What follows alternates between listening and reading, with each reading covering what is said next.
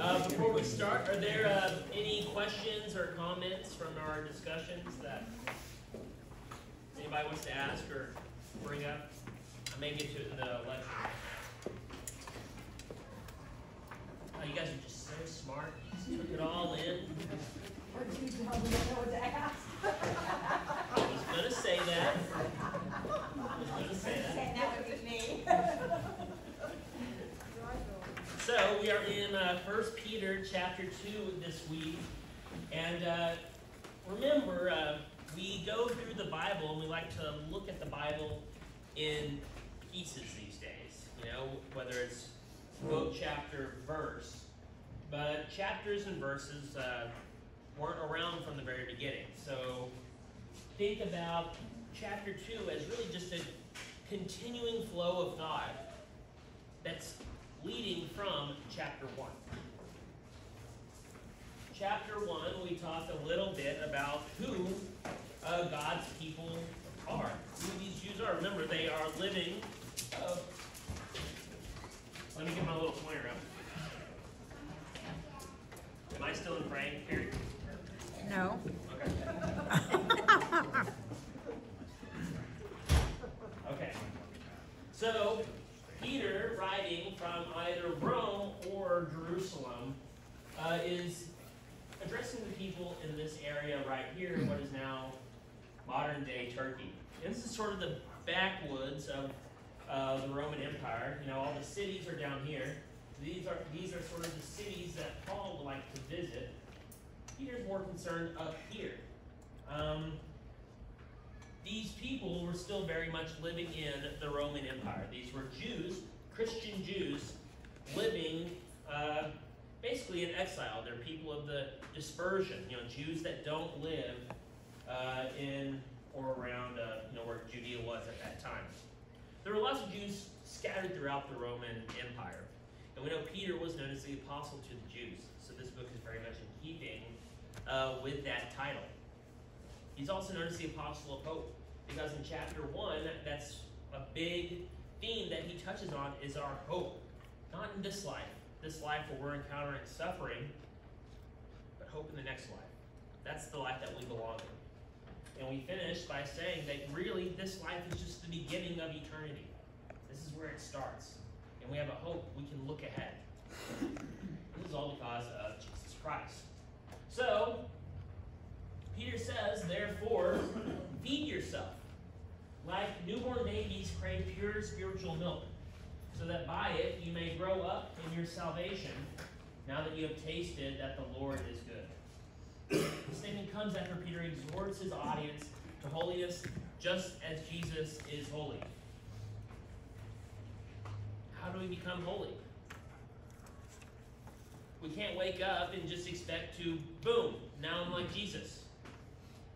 Or, we can't, take a miracle tonic and all of a sudden we are holier people. No, we have to feed ourselves with spiritual things.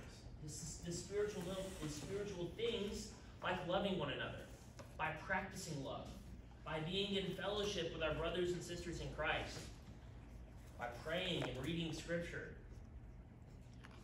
by going to church on Sunday. This is how we feed ourselves. We start out small, with spiritual milk. Babies can't eat solid food. I remember at Thanksgiving this past year, my older sister who just had a baby made a big announcement. Don't feed the baby. As I had turkey right outside. Right there. Yeah, exactly. Baby's got to have milk. And it's the same with us baby Christians. We have to feed ourselves so that we can grow into maturity. So that we can begin to mature in our relationship with God. But not just with God. What follows is a holy relationship with our brothers and sisters in Christ. Peter is trying to tell them in this chapter, one theme that he's touching at is how do we live as Christians?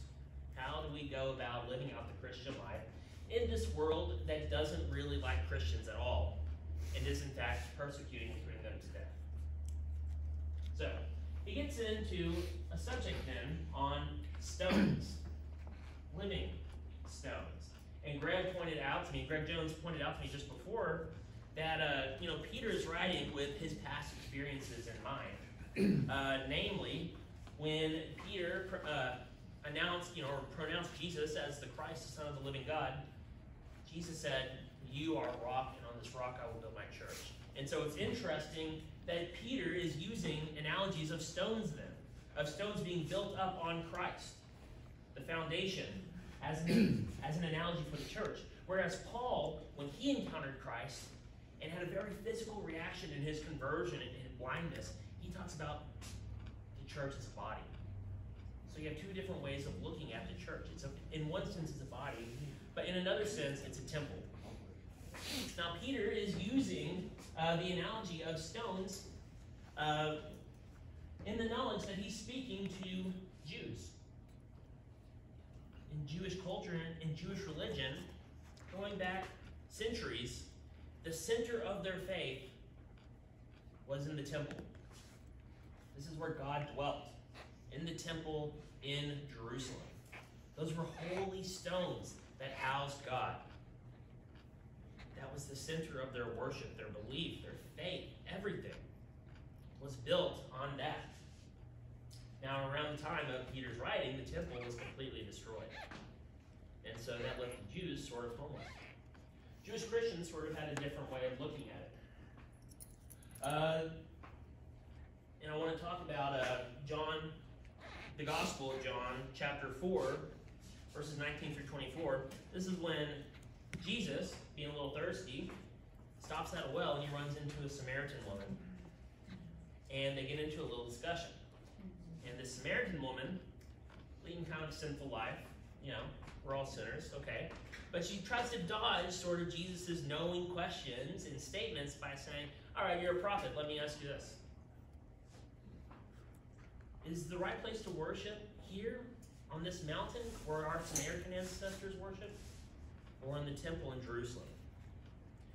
And Jesus says, there's going to be a time where you will worship God in spirit and truth. This is what Peter is getting at right here. Jesus has established a living temple of which he is the cornerstone.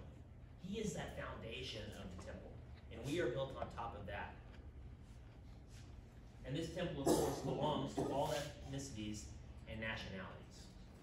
And here I have a picture. This is sort of underground right now, but in the first century, this is the last remaining portion, along with the western wall outside, of the Hebrew temple. And you see the giant stones, which modern science still can't really understand how they got there, because they are so massive. Even our modern construction things couldn't even move it. So how did that stone get there? Amazing thing. And then he gets into the subject of, he says, you are a holy priesthood. Starting in verse 4 of chapter 2. Come to him, to that living stone, chosen by men, but in God's sight. Chosen and precious. And like living stones, be yourselves built into a spiritual house, to be a holy priesthood, to offer spiritual sacrifices acceptable to God through Jesus Christ. So we are in this temple, but we also share in a priesthood where we offer sacrifices of thanksgiving. And here you have the old form of the Levitical priesthood offering sacrifices for the sins of many. And here we have our Christian priesthood recalling the sacrifice that Christ made on the cross. And here we have that quote in full from John. But the hour is coming and is now here when the true worshipers will worship the Father in spirit and truth. For the Father is seeking such people to worship him. God is spirit, and those who worship him must worship in spirit and truth. And it wouldn't be a lecture by me if I didn't include some church fathers in it. Clement of Alexandria says that we are a chosen people is clear enough. But Peter said that we are a royal people because we have been called to share Christ's kingdom and we belong to him. We are a priesthood because of the offering which is made in our prayers and in the teachings by which souls which are offered to God are one. We are part of that priesthood because of our prayers for the saints by living together and by abiding in the teachings we receive from the church. And then, didn't cite this one. Because you are a priestly race, you are able to approach the sanctuary of God. We see in the Old Testament priesthood, only the Jewish priest could enter into the Holy of Holies and operate there and worship there. With Christ's sacrifice on the cross, that veil is torn in two. And all of us are welcome into God's presence by Jesus' sacrifice. He makes it possible through his death. So, after establishing this, we're living stones. We are a holy priesthood offering sacrifices. We get into honorable conduct. This was a sticky subject.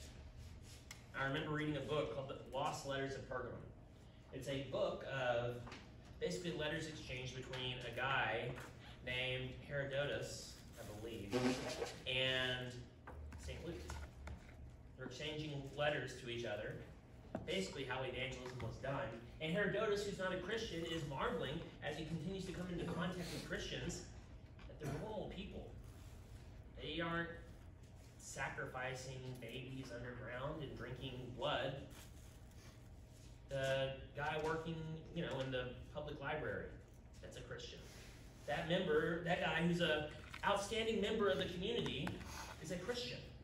He's seeing that all these people are just normal, extremely normal. They're involved in the community. They actually do a lot of good charitable stuff. Christians aren't so bad. Actually, they're pretty good. And so really that's what Peter is exhorting his audience to do, is to just be good. Act like what you profess. Namely, abstain from passions of the flesh. This was a big issue then, especially because Gentiles really didn't have many rules regarding what you can do and not to do with your body. Christians, however, were different. Abstain from that. Abstain. Keep your body pure because Christ bought you. Your body belongs to him now. And so by doing this, you are presenting yourselves to the Gentiles as honorable, as good people. Their assumptions about you that you're a criminal, that you are a lowlife, because you don't subscribe to the Roman deities, will show that they're really wrong. Hilary of Arles explains, evil desires are called carnal because they operate through the flesh, but in reality they are spiritual because they come from the soul. If you've been transformed by Christ, don't let yourself be held captive by those things which hurt your soul and keep you away from Christ. This is a good reminder for all of us because it's the same situation today as it was then. Hold on to your dignity. Hold on to it. And then finally, Peter gets into a discussion about respecting the authorities. He says, let me see. Be subject for the Lord's sake to every human institution, whether it be to the emperor as supreme or to governors as are sent by him to punish those who do wrong and to praise those who do right. So, this can be a little misinterpreted, right? We are not of this world, yet we are in this world. Therefore, Peter is saying, then be subject to those human institutions that rule over you. For the Lord's sake, because the Lord has established and given these human institutions authority. Authority to make justice and punish wrongdoing. Now, there was a weird thing. Christians were seen as subversive to the Roman society, basically, because, namely, they would not burn incense to a statue of the emperor. The emperor was seen as a god. And that's really where the Christians, where they could get them, if they wanted to martyr them and have them under trial, is make them deny the emperor. And then they could get rid of them. Now, Peter's saying, no, honor the emperor, but don't burn incense to him. For the Lord's sake, don't burn incense to him, but honor the human institution insofar as it is in line with God's revealed word. Are y'all following me there? Are there any questions? Didymus the Blind said, the fear of God must come first and govern all the rest.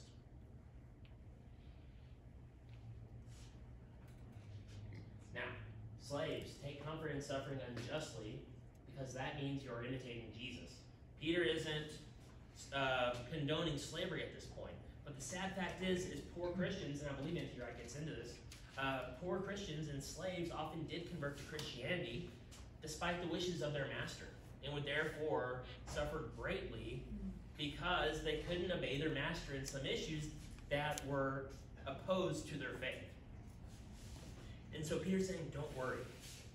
If you're suffering for doing good, you are following in the example of Christ. And I really like what N.T. Wright had to say. Peter has glimpsed a deeper truth behind the moral quagmire. He invites followers of Jesus to inhabit Jesus' extraordinary story, to embrace it as their own, and being healed and rescued by those events, to make them the pattern of their lives as well. By suffering, you take part in Christ's suffering. That's an amazing thing, because that Christly suffering really is our identity in suffering in this world. So take joy in that, because God is blessing you. Any questions? That's all I have. Thank y'all very much. I have a question. Yes. I struggled in the difference between in this world and of this world. Yes. I don't know whether I'm just not smart enough to figure that out, but I No, get it. we are in this world because our bodies inhabit this earthly reality. This skin and, clothes, we inhabit that. We're in this world. But through our participation in Christ, through our baptisms, we are made citizens of the world to come. We belong in the next world now. Yet for now, we are in this world. Okay. Born again in spirit. Born again in the Spirit, by water and Spirit, yes.